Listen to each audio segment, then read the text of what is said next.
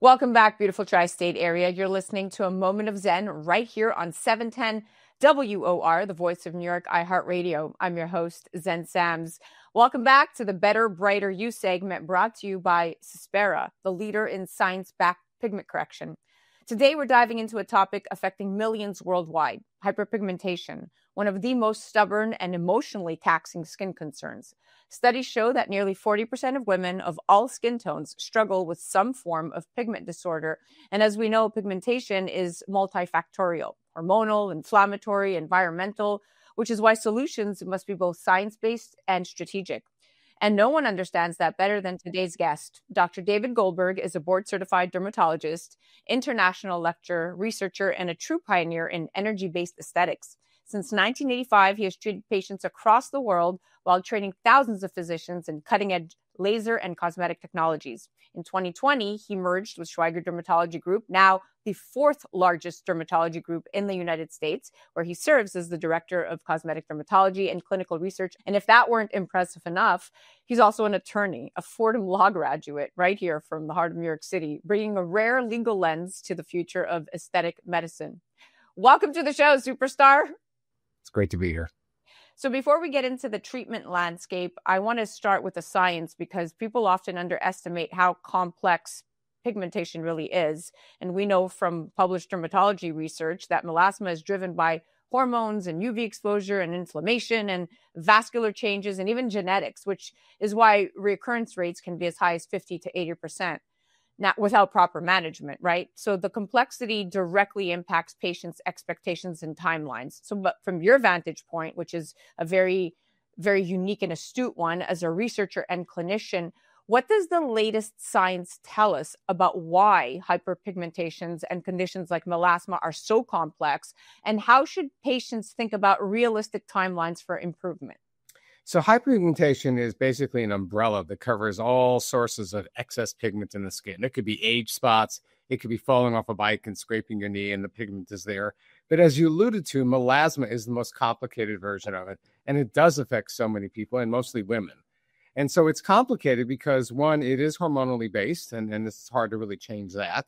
You see it in women on birth control pills. You see it on women who are around menopause.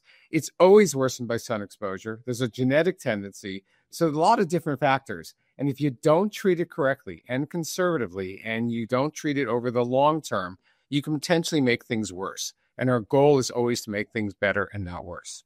Now, one of the biggest shifts we've seen recently is the move toward hydroquinone-free pigment solutions, driven by both safety considerations and the need for long-term maintenance, right? Something sustainable.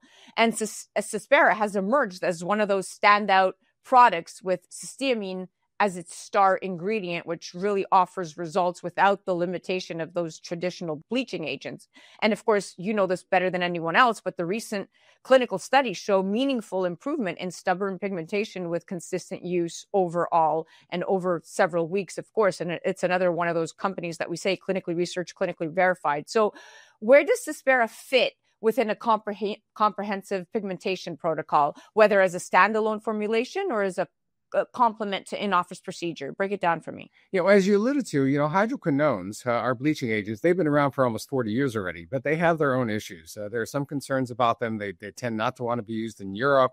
Often they're combined with topical cortisones. Those can thin the skin. They're combined with topical retin-A-like products, which can irritate the skin. And the last thing you want to do with melasma is irritate the skin. So on comes cysteamine. That's what Cyspera is all about. And in fact, it's not only just cysteamine that's in Cyspera, it's also isopionic amide. They are both agents that can lessen pigmentation without using hydroquinones, without using retin-A, without using steroids. And sometimes we combine with laser technology, and we can talk about that a little bit, and sometimes we use them alone.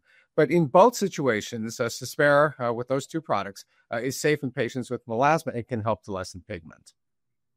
Wow, beautifully said, like an astute professor would deliver. And I love that you emphasize synergy rather than replacement, because it really reinforces that true lasting results come from a balanced approach, right? Because those two ingredients are key right there. Now, the treatments like chemical peels and lasers and energy devices can deliver, without a doubt, tremendous results, but they're also only as safe as the provider holding the device, right? And in today's landscape where aesthetics is booming and technology is widely available, provider experience is everything. And a recent JAMA report even cited a rise in complications linked to non-physician supervised treatments. So prevention starts way before the laser is turned on. Now, with today's aesthetic technologies, Dr. Goldberg, being more advanced and accessible than ever, when should patients look for when selecting an experienced physician? So what should be the time of the year? Like, I think devices are considered, better used, not in the summer, if you will, but time of year, and what should patients be looking for when selecting an experienced physician? And more importantly, is there a practical checklist that they should ask before committing to like an in-office pigmentation procedure? Yeah, well, the first point is, as you alluded to it, this issue about the time of year. So any device where you're concerned about using it a certain time of year is not the device to be used for melasma. And so typically deeper peels, the lasers often used for wrinkles, carbon dioxide lasers, erbium lasers, these are just terrible for melasma. They can make melasma look better maybe for a month or two, and then there's a rebound effect and they're worse.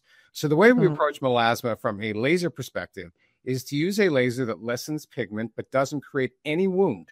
You cannot have inflammation. You cannot have a wound or you make things worse. So we tend to use lasers, they're known as YAG lasers, which don't produce any wound at all. And then we often combine that with what's known as a red bow level light source or an LED source, which suppresses inflammation. The goal of melasma is to lessen the pigment and stop inflammation.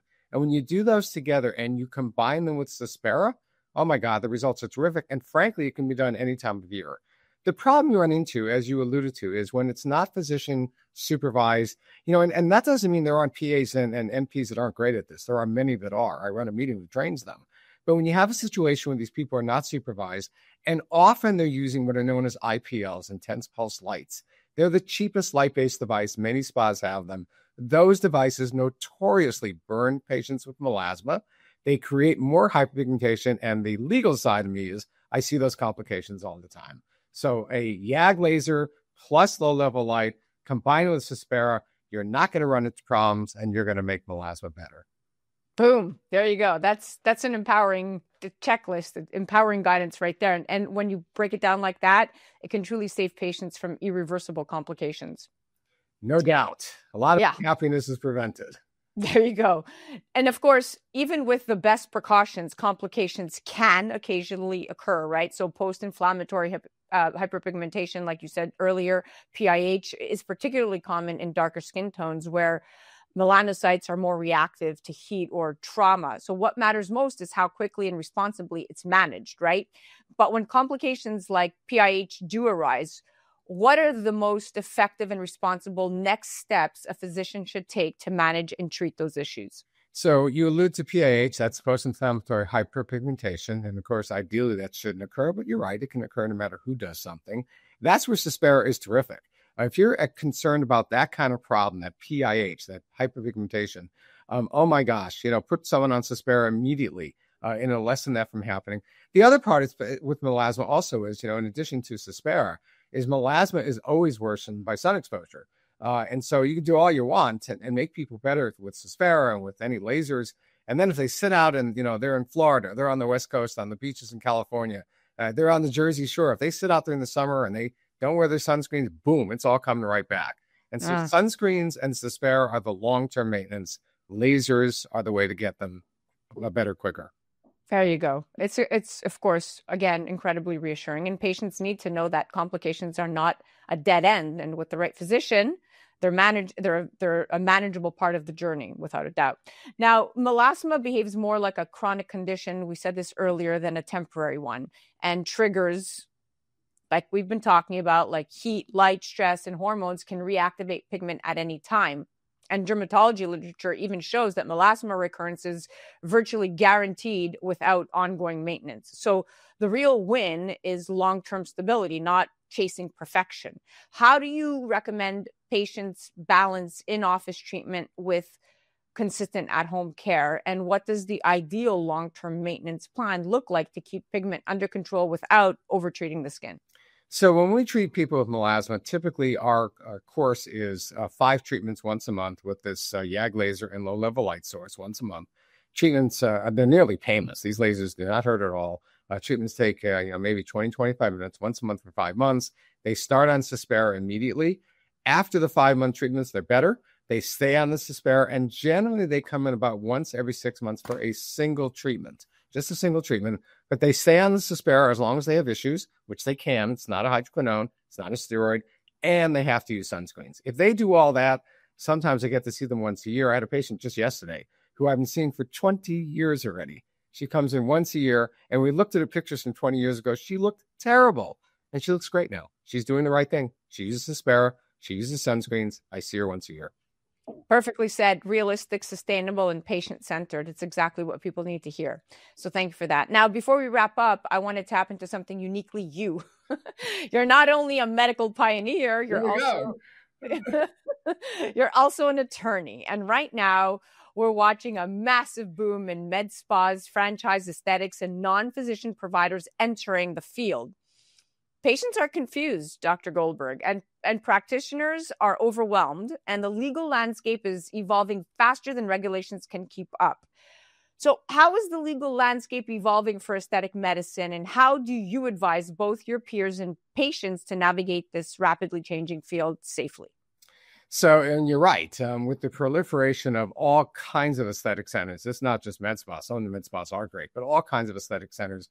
The laws as to who can run these things, who can treat these things varies from state to state, and you have national coverage. There is no question that the 2 most common lawsuits we're seeing are either this IPL treatment, intense pulse light treatment of melasma, or when it's used for hair removal, same issue, on darker skinned people. It just has a tendency to burn them. The lawsuits are going through the roof. And partly because the people in these places are not trained correctly, partly because the centers don't have the right devices, and partly because the public doesn't realize that just because it is a light source, that it's safe to treat melasma. And so, there's no end in sight with this. These places grow and until the next recession, and then they fall apart, then they come back, and there's nothing wrong with that. There's room for everybody in this arena, but patients need to ask the right questions. Yeah, it's fascinating and deeply needed, because that dual expertise that you have brings so much clarity to an area filled with noise and misinformation. So I love that, you have it all centered on a clinical and a research side, but the legal side, you're at the forefront of every curve and every. As you alluded to, Schweiger Dermatology actually is now bigger than you even mentioned. Last time we spoke, there were about 70 offices, and now about 170 coast to coast now. And part of my training the providers is not just to train them in what to use, but how to do it safely. And if you do things the right way and you do it safely, there's never going to be zero risk in anything in life. We cross the street, but you make that risk as low as you can. Well, there you go. Dr. Goldberg, thank you for sharing your wisdom with us today. And truly, you're my expert on the microphone. You're my go-to. I text you every time I need you. Happy holidays. And for everyone listening, you can learn more about his work and schedule a consultation by visiting schweigerderm.com. And you can follow him directly on the gram at Dr. David Goldberg. And of course, today's Better, Brighter You segment is brought to you by Cyspera, the science-backed system trusted worldwide for pigment correction. To explore their full formulation and educational resources, you can go directly on their website at Cyspera.com. That's Cyspera. And you can follow them on the gram at Cyspera.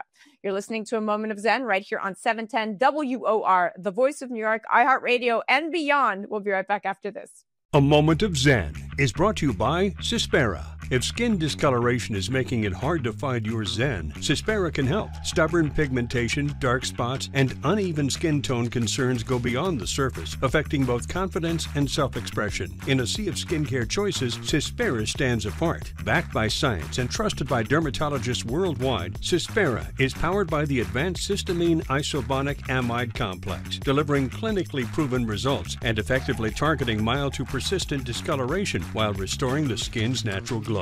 Unlike harsh treatments, Cyspera is formulated for all skin types, including sensitive areas, ensuring visible improvements without irritation. Whether pigmentation is a new concern or a long-standing struggle, Cyspera works in harmony with the skin to bring balance, clarity, and renewed confidence. Cyspera is science-driven skincare for confidence that shines. Find your skin zen and restore your glow with Cyspera today by heading to Cyspera.com.